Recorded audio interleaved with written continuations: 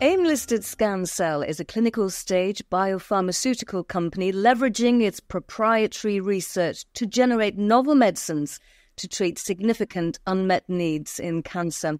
Professor Lindy Durrant is the founder, the chief executive and the chief scientific officer. I'm delighted that she's joining us now. So, Lindy, what is the company's mission in a nutshell? So what we do is really we use the immune system to attack cancer. So we do that in two ways. We make cancer vaccines where we stimulate your immune response to recognise and get rid of your cancer. Or if that's a little bit sluggish, we can actually make the antibodies for you, attach drugs and get those to actually target the cancer. So which type of tumours do your vaccines treat or hope to treat? So we have two vaccines in the clinic at the moment. The lead program is the SCOPE study, or SCIP1, and that's in advanced melanoma. And in essence, that's the key to what we're doing. We try to treat cancers that have no good therapy at this point in time. And therefore, we're in metastatic or melanoma that's spread. The second trial is in what we call a basket trial. That means it's in a range of cancers. So it's in head and neck, ovarian, triple-negative breast cancer, and renal cancer. And the idea there is to find where we're having the most impact, which of those particular diseases, or indeed all of them, does this vaccine really work? And then we can accelerate trials in that particular area. Because that's what I was going to ask you. So 2 cancer vaccines in the clinic. I'm just wondering, what is the data demonstrating? Do your vaccines work? Is it cure or control the cancer? Very good question. Yes. So let's take the melanoma vaccine first. So what we try to do there is both of our projects, or all of our projects, are what we call targeting. So for the vaccines, you target these cells called dendritic cells. It's just a fancy name, but they're the cells that initiate the immune response. And if you don't target them, you don't get good immune responses. So unlike some of the personalised vaccines, we weren't too worried about what we targeted. We just knew we had to get it to the right place. Okay, and that's what we've done with the melanoma antigens. Now, what we have done is put them in combination with these drugs called checkpoints. So checkpoint inhibitors basically protect the T cells, really, in the tumour environment. The tumours evolve all sorts of mechanisms to fight off the immune system. And the checkpoints are pretty good at sort of combating that battle on your behalf. What the vaccine does is generate really nice, super good T cells that go in there and fight with the army. So at the moment, the checkpoints will give you probably a 50% chance of having disease control. Okay, so i.e. some of your tumour regressing, probably about 20% of long-term survival, i.e. beyond 5 years. We always hesitate with cure in this game. Basically, you're only cured if you never get cancer again, basically. What's happened with the vaccine is we've taken that number from 50% to 85%. So a really significant increase, basically, which is really, really exciting. And that's in terms of certainly the disease is regressing, which is great. And we have got some patients with complete responses. Again, I hesitate cure because we're talking at 6 months. So, if in 5 years they still have no disease, then it's looking really hopeful for those guys. But definitely strong, durable, predictable responses, which is really exciting. So the second trial is MODI. Yeah, so MODI works in a slightly different way. So when cells get stressed, they basically modify their proteins, okay? If nothing else happens, those cells would just die, get replaced, everything's fine. If there's also what we call inflammation, which is normally infection for the immune system, then those abnormal proteins get presented on the surface of the cell and alert the immune system. Okay, and then the immune system will help in removing them as fast as possible. As I say, normally a virally infected or a bacterially infected cell. Okay. Now, cancer cells are very stressed, okay, despite what everybody says. They never have enough food. They grow where they shouldn't. They're stressed, basically. But they do everything in their power to stop inflammation. So that's what our vaccine does. It stimulates inflammation and then that basically those abnormal proteins get presented on the cell surface and our T cells attack them. So it's just a way of sort of overcoming one of the tumour's mechanisms of avoiding it, and we focus that immune response. Now again, we're just about to start a trial again with the double checkpoints, because even though we get great T cells, they still need protecting. We still need as many soldiers in that fight against the cancer as we can muster. So it'll be really exciting to see if we see the same sort of response rate this one will be in renal than we see in melanoma. If that's true, then not only do we have great vaccines, we have a good way forward. Which is wonderful. Wonderful news indeed, because one of your most recent investor updates were about regulatory approval, expanding Modify, who will receive MODI-1 in combination with double checkpoint inhibitors. Obviously, I don't quite understand that. You can tell by the way I read that announcement out, but I understand it is a milestone for the company. Very much so, yes, exactly. So we had to be fairly cautious with MODI because it's completely new. It's a very different approach. Nobody's tried before. That it wasn't toxic, that it wasn't going to cause patients any harm.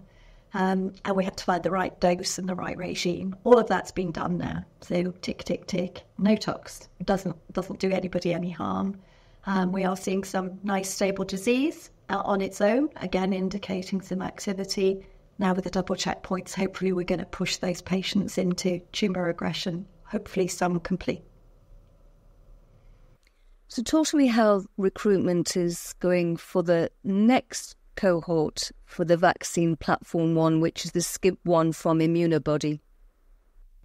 Yeah, so SCIP1, we designed basically to be what we call HLA-A2 restricted. It's a very fancy term for meaning just about 40% of the patients are eligible, okay?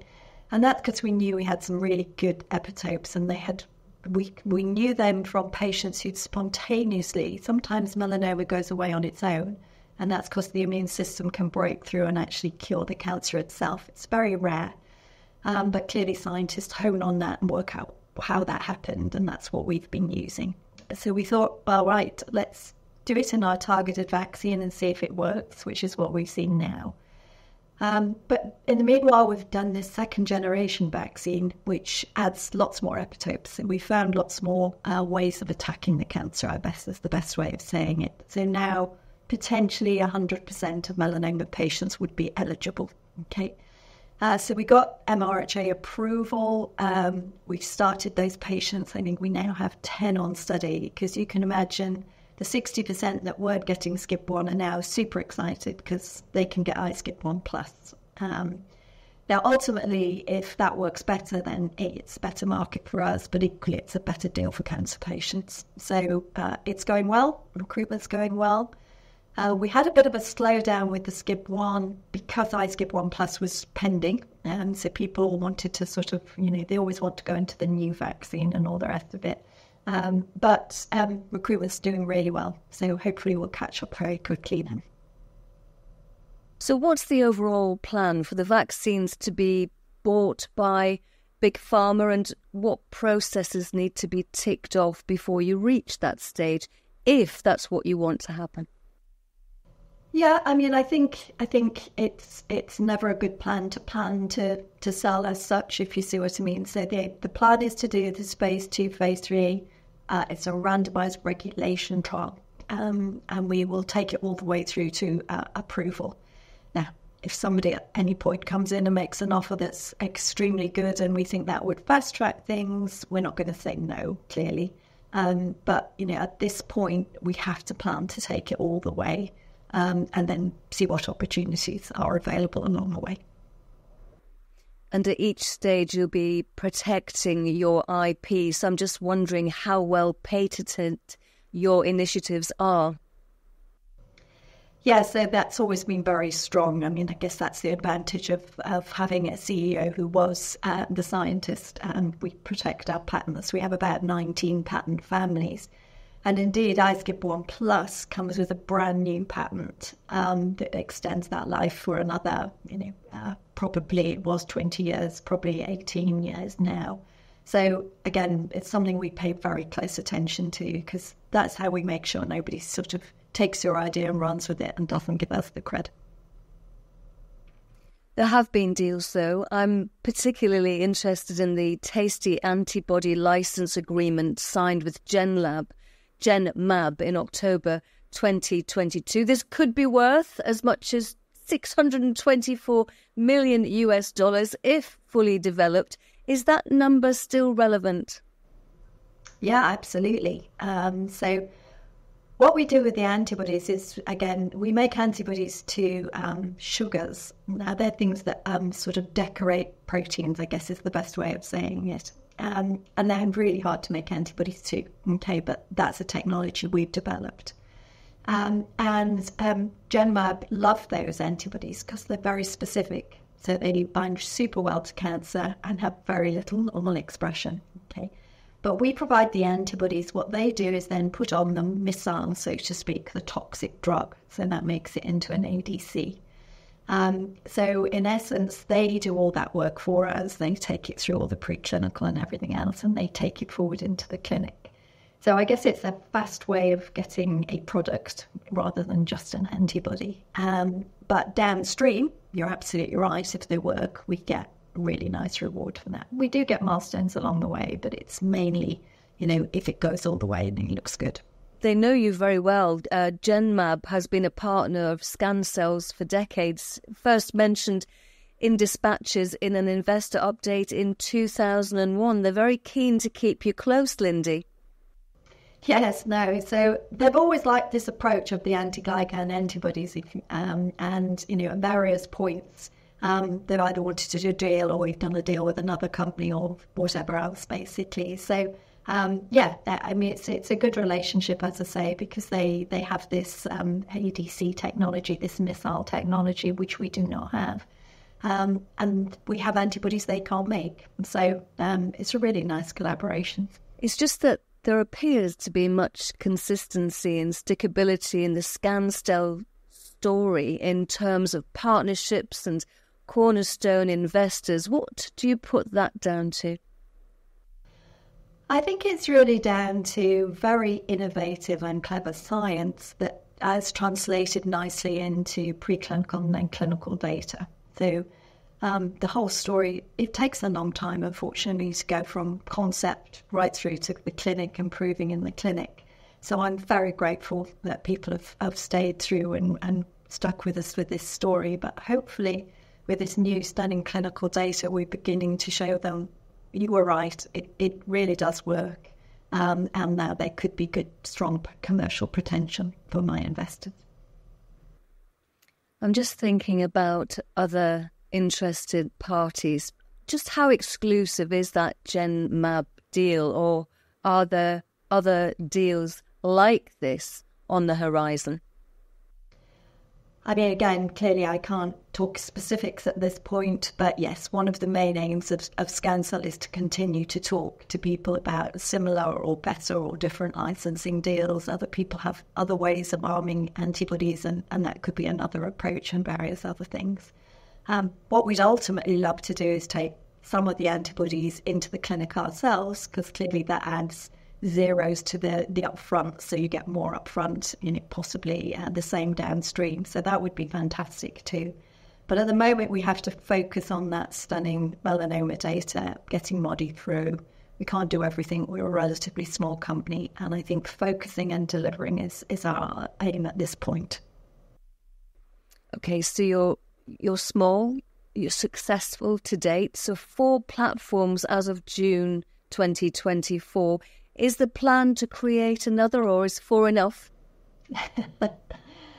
Never ask a scientist what's enough, basically. But yes, at the moment, we have a very strong pipeline. We have a number of really good products. So the focus is more getting those into the clinic or validating them as deals. So, of course, deals are a way of getting other stuff in the clinic. So that's always been my passion, to take the science from the lab and into patients and hopefully help them. But by so doing, also increase shareholder value. So in many ways, it works well. And also, it's very rare for a company involved in so much research to have any money, but you have had milestone payments. So I'm wondering what the current cash balance is as of June 2024, and what does the cash runway look like?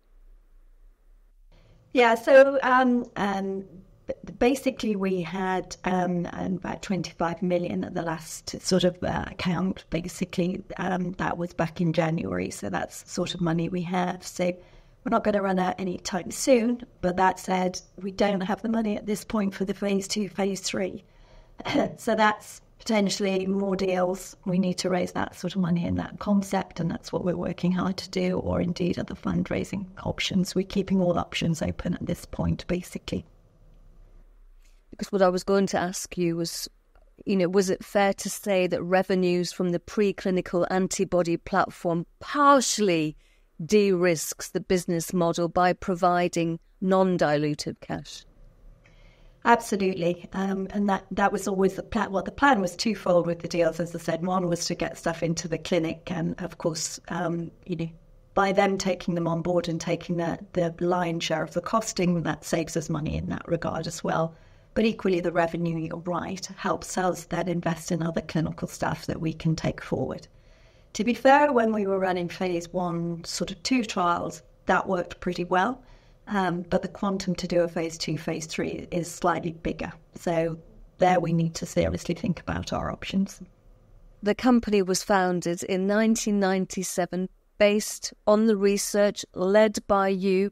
Investors are comforted with you, the founder, at the helm. So is the plan for you to stay on for the foreseeable in perpetuity? I don't know about in perpetuity, but certainly for the foreseeable future, yes. Very good. Now, in summary, what is it about Scancell and its offering that differentiates it against others in the biotech ecosystem and those working on a cancer treatment? That's a really good question. The simple answer is sort of innovative science. And that's where we get our unique position. I was told when I started out not to go for mainstream and try and compete with big American labs because, they have more money and more resource. So it had to be something a little bit smarter, a little bit cleverer. Sometimes being too novel is not always a good thing because people sort of aren't always convinced. I think that's why it's so important to get good clinical data. If we can translate things from the lab and show patient benefit, that's the most convincing we can do that we have got some clever ideas. I think it's good science translated into the clinic. So this is a similar question. It's a final question, though. So why should investors have Scancell on their watch list? I think because, as I say, that clinical data at the moment is looking really, really strong. If we get the similar sort of response rate in melanoma in a randomized phase 2, phase 3, it will be one of very few vaccines approved and taking forward. And it proves the concept. I've always said checkpoints work on the principle that T cells can kill cancer. Okay, vaccines generate T cells, so they should work. Somebody someday will make it work. I think I'm there. If people want to back me, then I think we're nearly there. Clearly, everybody has to make their own decision on that. But vaccines will work one day, and when they do, they're going to be pretty huge. So that's the excitement.